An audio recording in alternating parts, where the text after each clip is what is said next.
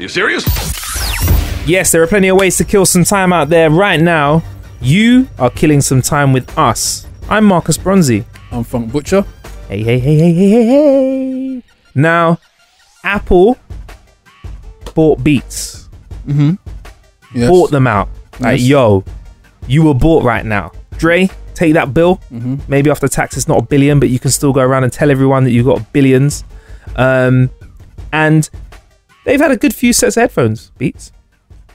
I, like with wearables, have found that headphone-wise, I like a DJing pair of headphones called Sennheiser HD25s. And when I'm not using those, my go-to pair of headphones for years have been the Apple EarPods, the second generation ones. And you said you rate them as well, Funk, don't you? Good sound, good output. So when we get sent headphones, I compare them to those. And also, it's good to compare them to those because it's most likely that you, the listener, is listening with something like that, or you have listened to something like that. I rate those headphones. In fact, I like the fact that the Apple headphones, these are the out of the box, regular £25 ones, $25 ones. I've put them in a wash and they've come out sounding clean, sounding great. I've had them for like 6 months at a time, use them every day, and they've not mashed up. So I'm very skeptical when it comes to listening to new headphones. But we here at How to Kill an Hour got sent the Beats X from Beats, which are owned by Apple. And the first thing I've got to say with these out of the box is the unboxing experience was very premium. I can't lie. Apple know what they're doing. They know how to make you feel special. I reckon if Apple took me on a date, I'd be all theirs. Yours as well. So I got these out of the box. They come with a pretty nifty carry case. I'm not really somebody who likes to put my headphones in a case, so I whipped them on my shoulders. I do like the design. Yep. Because I'll chuck them over to you, Funk. I do like the design because they have this thick, kind of tangle-free plastic tether between the headphones. So these are wireless Bluetooth headphones, but the actual earbuds you put in, they are connected. Yeah, very BDSM going on, like a whip. That, innit? Yeah.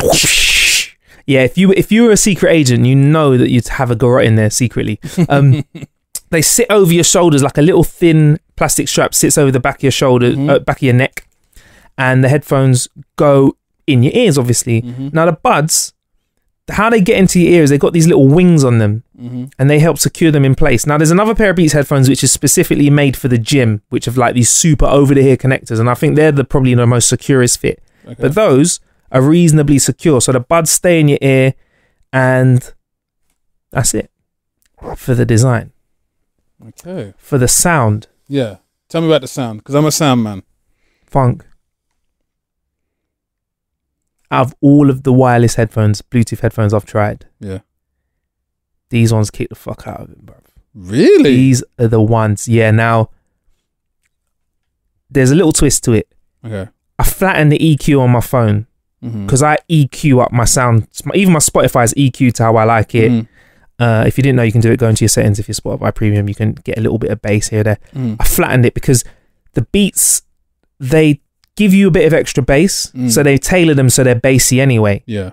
So I had to flatten it because if you try and have all your bass up on your phone, it doesn't sound right. Yeah. But I flattened my phone because I know what Beats are like, and I listened to the new Kendrick Lamar album, bruv. It sounded very, very good. Very, very, very good. So it sounds good. In terms of connecting them to your phone, because they're Apple, connecting them to your phone, all you do literally is hold down the power button, hold them near your phone when the Bluetooth's on, and it says, do you want to connect to these Bluetooth headphones, these Beats? Yes, done. Simple. It's no fucking around. Okay. I was skeptical. So that's I told you about the flex form cable, which is great.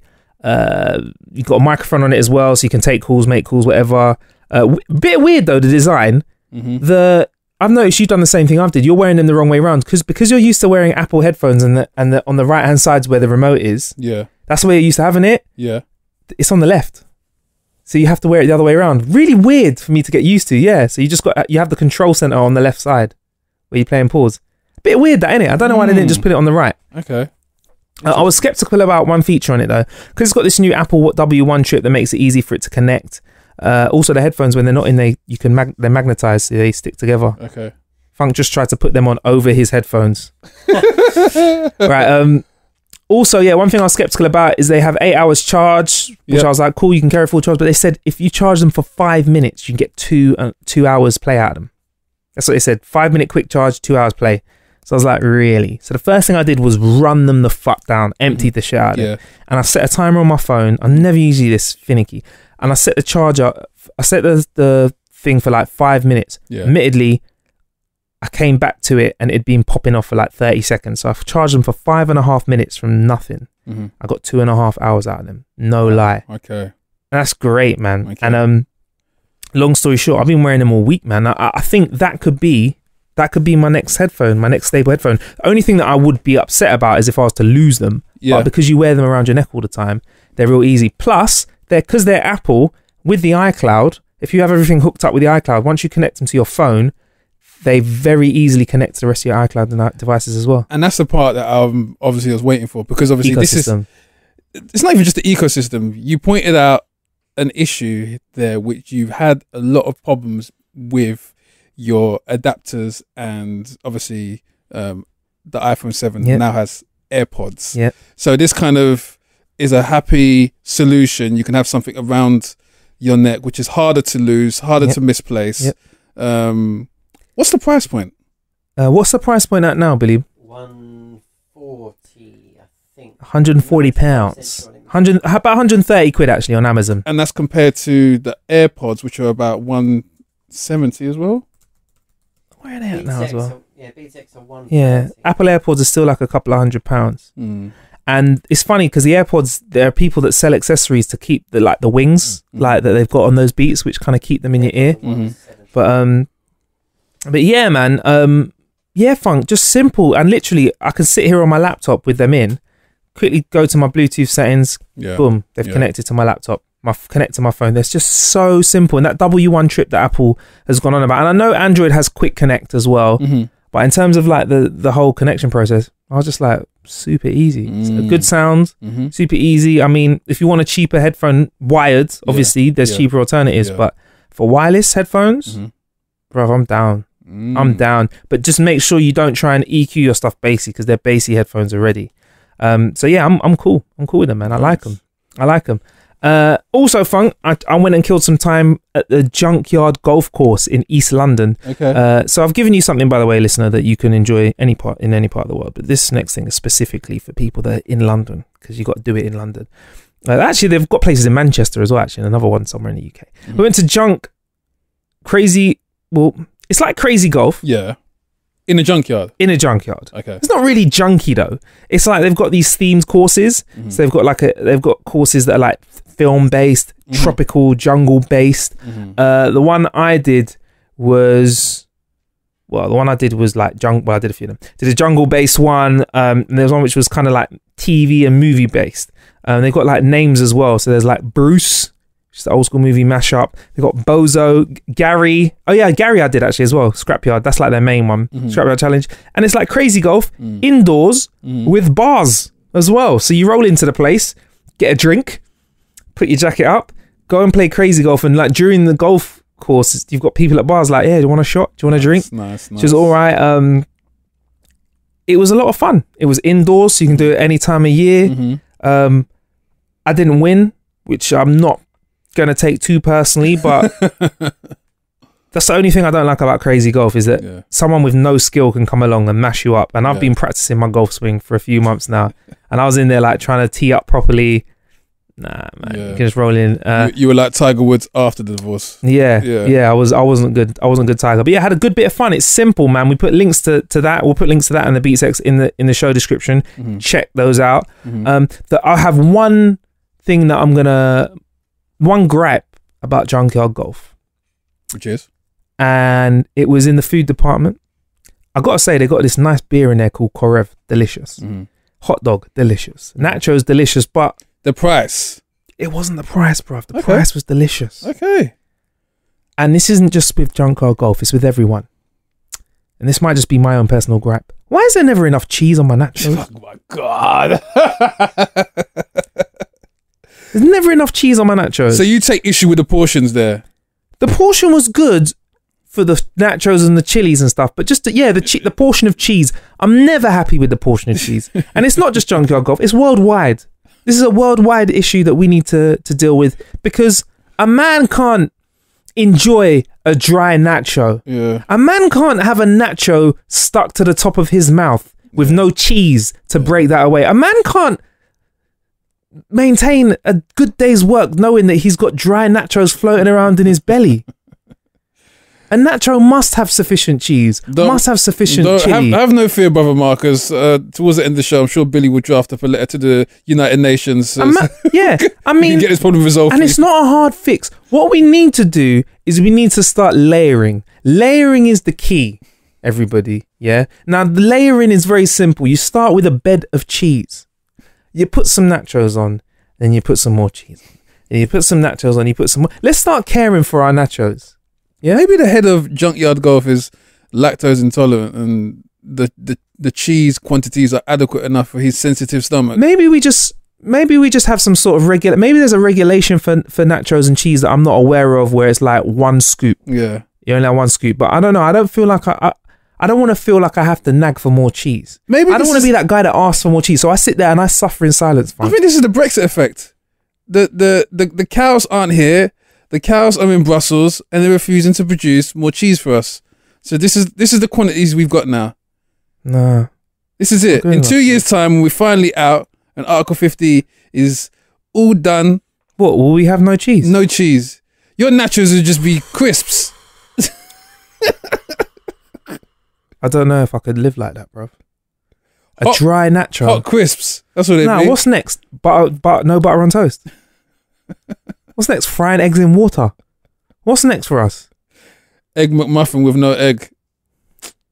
It's like if you came to my house and I made you a sandwich, but all of the filling was in one side of the sandwich and the other side was bread. How would you feel about that? Or you went to Subway and you ordered a footlong and only filling was in one half of the footlong and the other side of the footlong was bread. How would that make you feel inside? Angry and upset, right? And hungry. But yeah, other than that, Junkyard Golf was good. The nachos that were cheesy were quite nice. Brilliant. So check that out. As well as that, Funk, our Billy, we have secured drones on the show, which are great to fly.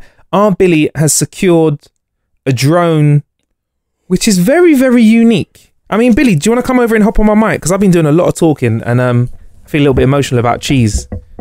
Oh, you can hop on Funk's mic if you want. What's wrong with my mic? You're all the way over there. Dread.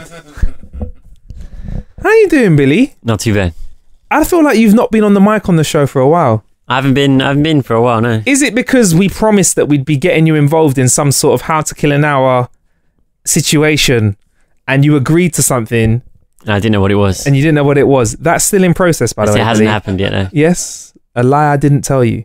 Bill, what did you get your hands on, drone-wise, for the show? Chirison CX Stars mini drone, or ultra mini drone, should I say. What the hell is a Chirison CX Star Ultra Mini drone? It's a drone that's very tiny. He's such a cunt. Billy just lives to mug us off, you know. It's a tiny Billy drone. just lives to mug us off. What is it? It's a drone that's ultra tiny. But yeah, so when it came, what did the box look like for this Ultra Mini drone? Just about as big as that box. You can't really see it. As big as that it's box. A podcast. As big as that box. It's a tiny box. So if you're listening to this, just look at the closest box, and Billy's pointing at that penalty box, box of cards.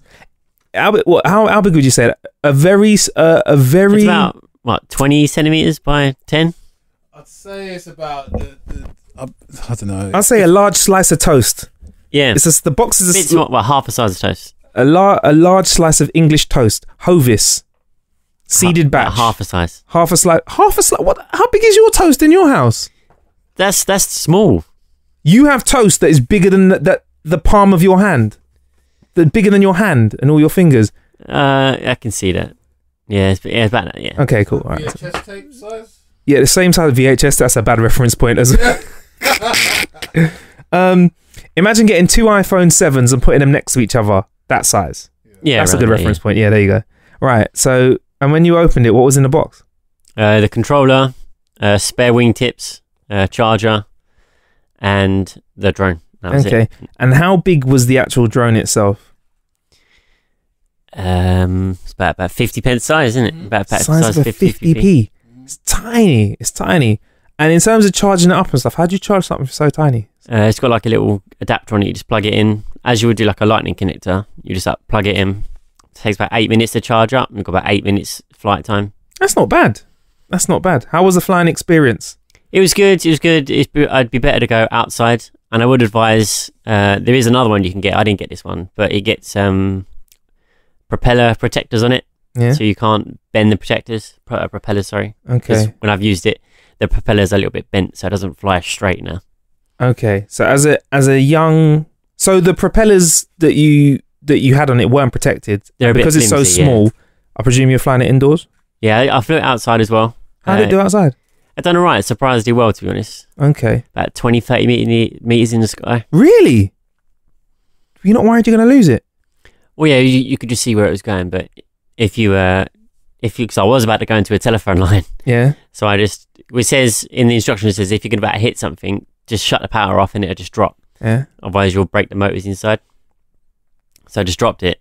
Okay. And I think it bent one of the propellers. Okay, so you didn't have the propeller protectors. As a young, virile man who is are you currently single, Billy? I don't know, because sometimes, Billy likes to just slide in and out of that status without telling us. Do you feel like you've learned a lesson? There's some sort of metaphor with your drone flying without protectors and being sort of damaged by flying without sufficient protection. Do you feel like that's taught you a life lesson? Always have some sort of protection. That's right. Even if you're just going for a test flight. Yeah. It sounds like the story of Icarus when Icarus flew too close to the sun. Dickarus, what? This is Dickarus. Icarus's cousin. So yeah, like when Icarus flew too close to the sun. Yeah. See, Icarus was the kind of guy that'll go raw dog. He'll go raw dog on a chick, even if like she's like, hey, I'm not sure, Icarus will be like, I got this, man. He'll get lost in the sauce. So yeah, so Billy, anyway, this Chirison CX drone, bit of fun, worth it? Yeah, I paid about a tenner for it. They are online anywhere between £10 to £20. It just depends on where you get them from. Tenner for a drone isn't bad. I don't think it's a bad price. It's not bad at all. And do you say if you're a drone expert, this would be for you, or more like entry level? I'd say it's a beginner, so to get yourself into the world of drones, right, and then you'll be all right. And your one bit of advice is strap up. Yeah. All right. There is another drone I've looked at that I might put some cash down and buy and pick it up. Yeah. One of the Parrot ones, but we'll see. And I'll bring it into the studio. All right. And it can fly indoors as well. Yeah. This one's got a stabilization, so you won't need to not hit walls. All right, cool. And where can we find all the information about this drone, please? howtokill.com/blog. Download the website. Yeah. Yeah, before we wrap up though, man, how have you been, Billy? In and of yourself? Been well? I've been alright, yeah. How's the dating game going? So. I've been exhausted these past few months. Exhausted from the amount of female attention that you've got off the back of How to Kill an Hour? Just working, doing podcasts, starting up at this new radio station that I'm working on. Okay. So, all right. So no time for ladies? Not at the moment. Well, I will find time. Oh. But yeah, I've just been out of it, and I'm going back to the gym soon. Okay. I've had about 5 months off. Okay. And yeah, I'm going back to the gym soon. So ladies, lift them weights. Is the gym ready for your return? Maybe, because I can see that I've lost some strength. I've lost some mass, so I need to get back on that. So you've lost a bit of mass, lost a bit of strength. Yeah. And how are you going to get this mass and strength back? Food, creatine, water, protein, vegetables, greens. All right. What are your thoughts on this, Funk? He's like Hugh Jackman without the muscles. Billy could be the next Wolverine. Yeah. Billy could be fuck Tom Hardy. Yeah. You could be the next Wolverine. Wolverine in school. Yeah. Wolverine, the young years. The young years. Well, young man Logan. Logan. I've had a shave, don't I? So yeah, it's not as full as it was. Young man Logan. Right. So Billy, this summer you're going to be ripped, pumped. We're going to get you out on the road, and we're going to introduce a lot of ladies to Billy's. Well, I think that game that we reviewed the other day, that'd be quite a good pickup tool. What? Fuck? The game. Fuck the car game? Yeah. What? Because, so you say, hi, do you want to play fuck? And if they say, yeah, sure, win. If they say, what the fuck, you pervert? You say, I'm talking about a car game, man. Is that what you mean? Hey. That's your way out. Well, no, not exactly that. I didn't really have that idea. I just thought, that's put an idea in my head, though. Okay. Hey. Cool. All right, fair enough. Right, all right. That's Billy letting us know about the Chirison, the Chirison CX Stars drone. Man, Lots of ways to kill time we have spent this week. And we've got loads of more other ways killing time as well. Some stuff in studio, some stuff out. I'm going to put it out now. Mario Kart 8. Woo! I'm going to mash everyone up. I did it at the Funk's rolling his eyes at me. Please. Do you know what? I was at a family do the other day, yeah? Go on. And I was all like having adult conversations. I'm a big man now. And it's like, I don't think. And I looked out the corner of my eye at some like 15-year-olds, 10-year-olds, 15-year-olds, couple of other kids playing Mario Kart on the Wii U. Mm-hmm. I looked over and one of the adults says, "Oh, you want to mess around with the kids? Careful, they'll embarrass you." And one of the kids was like, "Yeah, we'll embarrass you." I said, "You're going to embarrass me at Mario Kart. You're going to embarrass..." Bro, I took it seriously. I strolled over, sat down on the couch next to these kids, yeah? And they were like, "What character do you want to be?" I said, "Pick me a character." Yeah, and they're like, "What kart do you want?" Because, you know, like the Wii U versions, like, because I'm N64 and SNES Mario Kart, where you just had a cart and speed, yeah? In these ones, you get like wheels, like, you know, you get different sort of gliders and stuff. I was like, pick all the attributes for me, yeah? Those little motherfuckers, yeah, because I was playing on the Nintendo Wii, those motherfuckers, yeah, told me the wrong buttons, because I hadn't played it for a while. They didn't tell me all the buttons. I'm just getting ready for these excuses. Wait for it. Drop. Yeah, go on. They didn't tell me the buttons. Yeah. Guess who came first place? He cheated. Nah, he cheated. Nah, how'd you do that? Shut up, man. Let me go with the adults now, man. Talking smack to me about Mario Kart. I think I'm world class level. Then we need to find some way of streaming the first game that we play. I think we should do a 360 stream, in here, and just, bro, I don't know if you want to see that many angles of me winning though. Do you want to see all that win? Do you want to see it? It's bad enough just hearing me bang on about it. I'm world class standard when it comes to Mario Kart. I'm like Neo in the Matrix. I let my playing do the talking, so you keep talking the game. I will play and talk at the same time. Okay. I'm like, yeah, you know, I'm just gonna win here. You know, you see his tactical maneuver here. I'm that guy. Yeah. Blue shell after blue shell. There's certain levels to Toad, yeah, that even the developers of the game don't even know about. And I showed it to them.